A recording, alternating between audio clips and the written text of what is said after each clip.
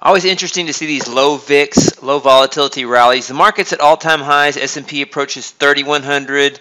And look at the NYSE tick, broader market tick.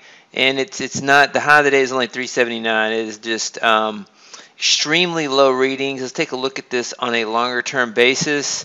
Let's go back 2 months and make it 15-minute bars, and you'll see what I'm talking about here. So NYSE tick is a broader, it measures the number of upticks minus the number of downticks on the NYSE broader market.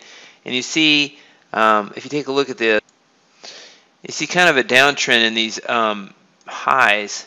I have the see kind of a downtrend in the highs here.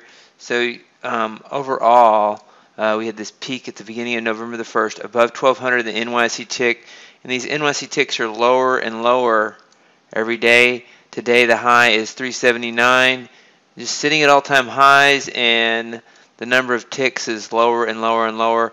Even back in this time frame, when volatility is high and the market's trying to run at highs, the ticks run high, but when it hits all-time highs, you get these low VIX readings and narrower participation. You see right now, plus 170. Advanced decline line is at plus 592.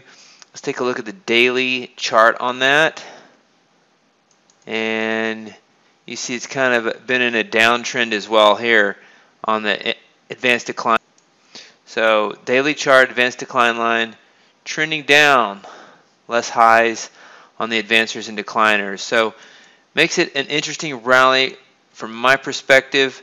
Doesn't quite make sense to me personally to see the market at all-time highs, and these market internals are not, they're not pegging away at all at the highs, at the high range. Typically the NYSE tick goes between plus 1,000 and minus 1,000, and it's just very controlled, very tightly controlled low VIX rally. Advanced decline line, same way, very controlled. And so it's a scenario where you may see it run up slowly, the market run up slowly, and then once the market internals start pegging, once the tick starts pegging plus 1,000 or plus 1,200, that could be a profit-taking signal. And so that's one contrarian way to look at the NYSE tick.